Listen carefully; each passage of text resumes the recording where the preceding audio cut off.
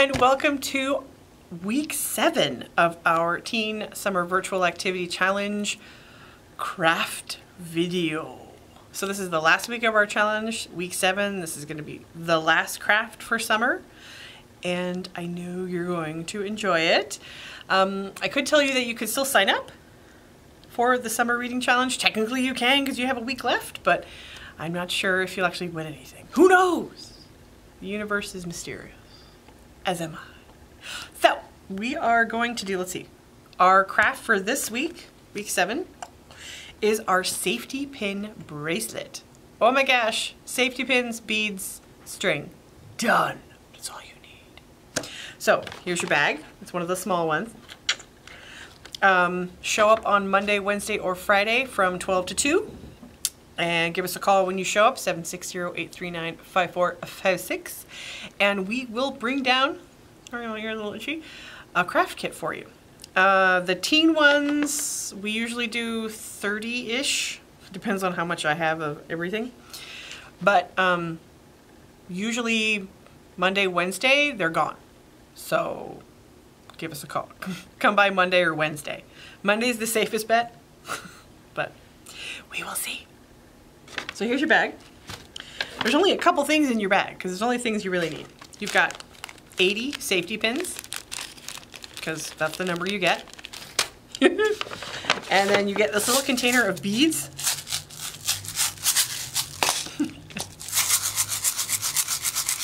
Okay, sorry, I can't help myself. And then you get 2 pieces of like elastic string stuff. Ooh, and there should be some instructions in here too. I just haven't typed them up yet. Oh, it's empty! For these purposes, I don't need to use the string or the safety pins because I've already got something sort of quasi put together. And then the cool part, put this over here. The cool part about your beads, I can see you. About your beads is you have like 4 different kinds of beads in this box. You have like bigger beads. It's hard to see that. And then you've got like these like slightly smaller beads. And then you've got like the smallest. Oh no, I've lost it on the table. And I'm never gonna find it. It's gotta be here somewhere, right? It's so small I can't see it. Anyway, but you have the even smaller beads. But yeah, I mean, you can't even see it. I mean, look at that, it's so teeny. I can't even see you through it, it's so teeny. So 3 different sizes of beads, and then you have a couple of these cool like silver little spacer beads if you want to use these. You have like 8 of these because I didn't buy tons of them, but they're just a nice little touch. So you can use all 3 sizes, technically 4 sizes of beads to make your bracelet. Okay, so I'm not going to use this little container, although it's super fun. I'm just going to use that. Okay, so now we can move down to the table. Okay, so we've got a little thing of beads here, and then we have got some safety pins. And I'm just going to show you the basic idea. We have 4, right? So you've got all your beads. I recommend, like the little container that I gave you is a nice thing to hold them in, but if you have something a little larger like this, or something that's larger that's flat, so that you can see everything, sometimes that's a little easier to do. So basically, take your safety pin, open it up, and there you go.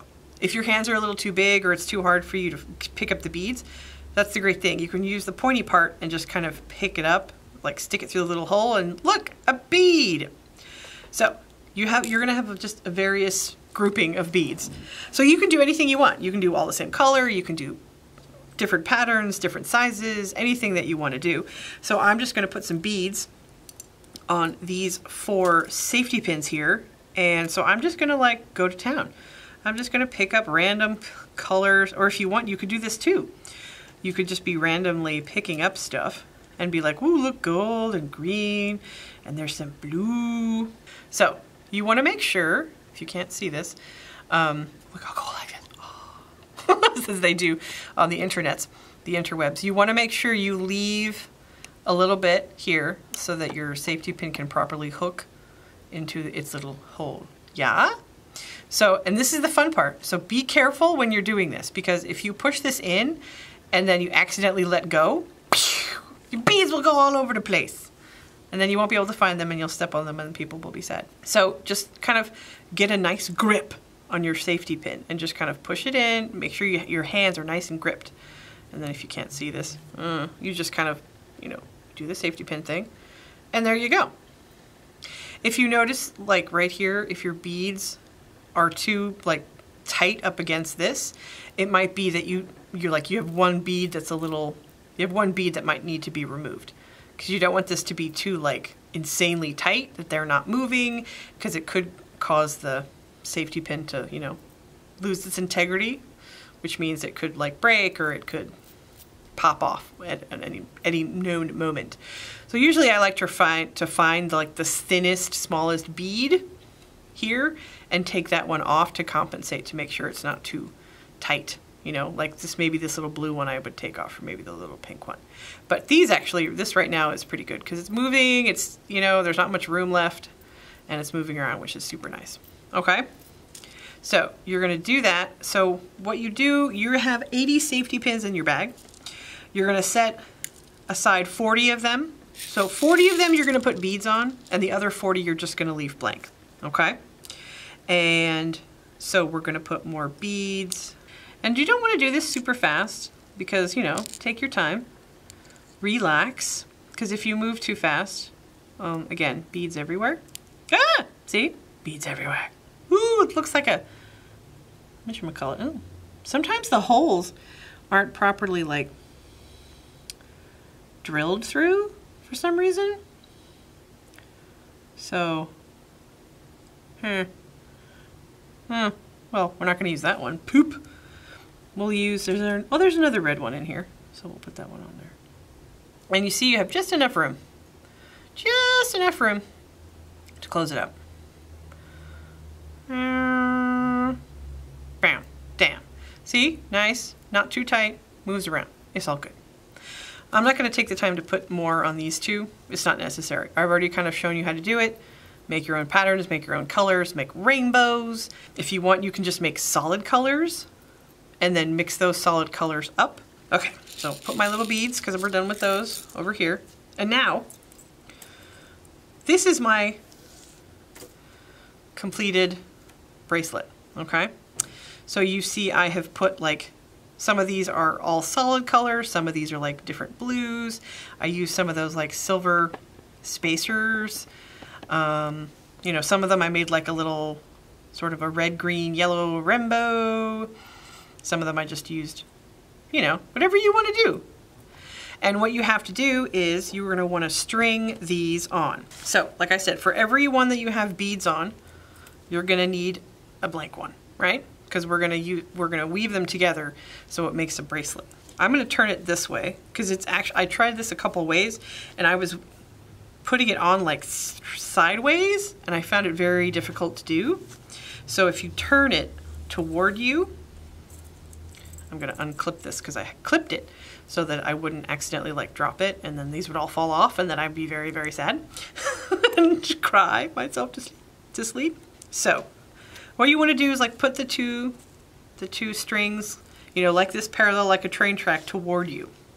You can start building up at the back if you want, but it's easier to do it this way because you can kind of like hold both of them and then put them on at the same time. Because it doesn't work if you just do one side and then the other. It messes everything up. So what you want to do is you have to do like bead, safety pin, blank safety pin, bead, safety pin, blank safety pin, just back and forth like that. But you have to make sure of a couple of things. This is, I currently have like a blank safety pin is the last one that I've put on. And if you've noticed, we've put it through the circle and we've put it through the hole in the top and it's this direction, you know, the top is over here. When you put on the next one, which is going to have beads on it, it needs to go the opposite direction. So you're going to need the top to be here so that your bracelet is balanced out and it doesn't like look wonky. Okay? And plus you need to make sure that the beads are facing out or at least facing the same direction. Because if you'll notice all these beads are facing out. So that means that's going to be the outside of your bracelet. If you put this one like this, you're not going to see your beads. You're just going to see this. Yeah? So you can do it this way, but you just need to make sure that if you're doing it this way, all of the other ones should be the same. So mine are facing up, so I'm going to turn it over. So basically, so you take the little string, the stretchy string, stick it through the hole in the top, and then stick it through the hole in the bottom, and kind of just wiggle it. Okay, so we put on a bead, so now we need one with non-beads, right? And it goes this way. Again, since there's no beads on it, it doesn't matter like which one is facing a direction, or this thingy. You just need to make sure it's flipped so that you get the doohickey thing on the other side, yeah? So we're gonna do that. Make sure it's in the hole. Sometimes it's hard to see. And this is gonna take a while. I strung all of these today, and it took me like an hour. That's only because I was doing a little bit of trial and error to make sure that I was providing you with the most efficient way possible. And of course, if there's another way you want to do it, feel free. Okay, empty one. So now we need one with beads. It needs to be the opposite direction. Beads facing in the same direction as all the other beads. And then on it goes. I'll make sure to put it in the other one. Oof, excuse me. And then there we are. And then this end, I think, is an empty safety pin. So we're basically, once you're finished, you kind of like put your ends together, tie them together, and there's your bracelet. So we probably want to make sure that we have the same, if we don't have like one of these matching with the other one of these. So at this end, we have a blank safety pin, or no beads in this one. And this one we have beads. So that actually is perfect. We don't need to bother with this one, because if we put this one here and we tied it together, it would be up against a blank one. And that might look weird or break the cycle. Break the cycle, I don't know. But it probably wouldn't be a bad thing if it was there, but you know, might as well just kind of keep the pattern going. So this is gonna be the hard part, so hopefully I don't mess it up. But it could happen, people. It could happen. So you have to be super careful with this. So the idea, of course, is to bring the bracelet pieces together and tie them together. And you want the bead set portions to face outward, right? You don't want to tie it together this way, or else your beads will be on the inside. You could probably like flip it around, but we don't want to worry about that. Anyway, so I'm just going to sort of put this way. Ooh, you know what I'm going to do? I'm going to flip it over so that my beads are on the inside. See how that looks? Oh, that looks kind of cool that way. But you want this to be on the inside of your wrist. Yabba? Yabba. Okay, so we're going to take the clip off. Throw it over there. Okay. Make sure, sometimes they get stuck, or like they don't properly stay in the little hole on the top. So, okay, sorry, my hand's in the way. So we are going to just, I'm going to move these a little bit just so that we have the same, a little bit more string on this side. Oh, I'm so nervous. I'm afraid it's going to hurt itself. So you're like, well, how do I do that without like the other one coming apart either? I'm like, oh, should I just do one at a time?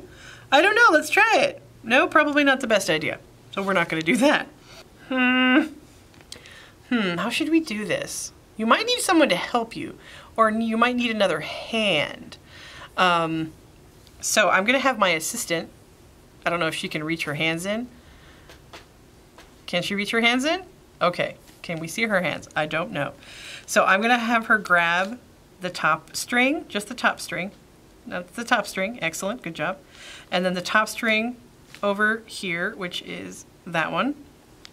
Ah, you're the best, Abria. Look at it, it's like a little seesaw. Okay, so I am just gonna go ahead and tie this while she just kind of holds that so that I don't freak out. Maybe get your mom to help, or your dad, or your brother. No, maybe not your brother.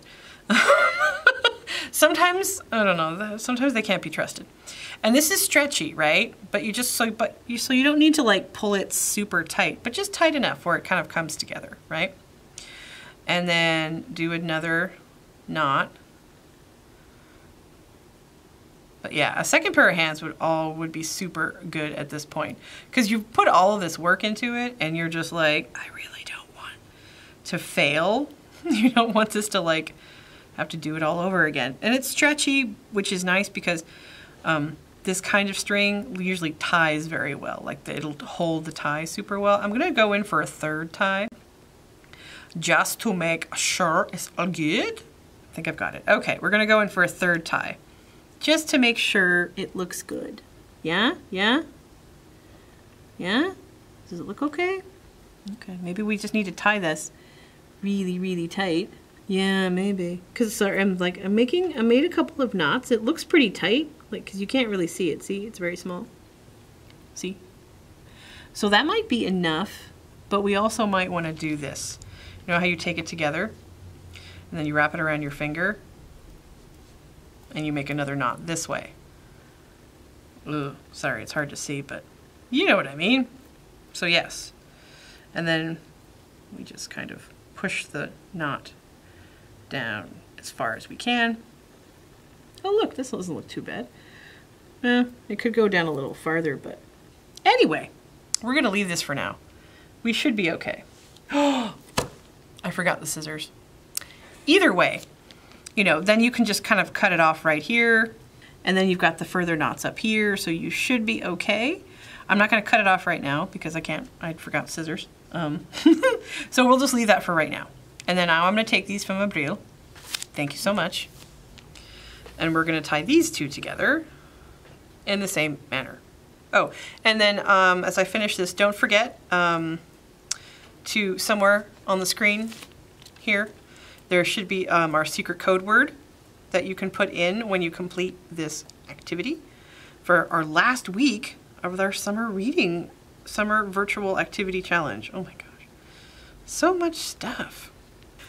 And now you have a bracelet. You can cut these off. I will as soon as I finish this video because I forgot. And then you're just like, and it's super stretchy.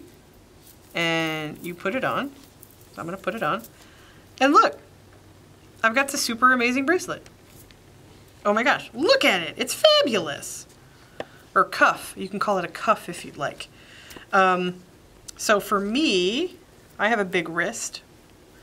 So I see gaps, right?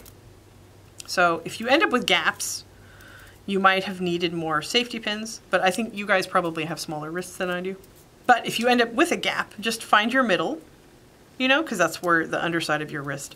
And you can always push them out this way so that if you end up with a gap, no one's going to see it because it's going to be under your wrist. Like, see, here's where everything is tied. You can always push it this way and then no gap. You know, or you can push it up a little bit more because like you've got that little funky bone, you know, that pokes out sometimes. But yeah, see, now there's no gap. And it's super cool. So maybe maybe me as with a big wrist needed a little bit more. But it's super stretchy. Just be careful because, I mean, these are not like high quality safety pins, you know? So you don't want to like be throwing this around because, I mean, you never know. One of the safety pins could just randomly pop and then beads everywhere. But here we go. There's our bracelet. It's super pretty. I just went randomly crazy with the colors and the patterns and stuff. And yeah, now I have a cool accessory to, you know, show off to my friends. And then it just kind of moves around all by itself. But there we are. Cuff bracelet. Pick up the craft kit. Hope you enjoy. Bye.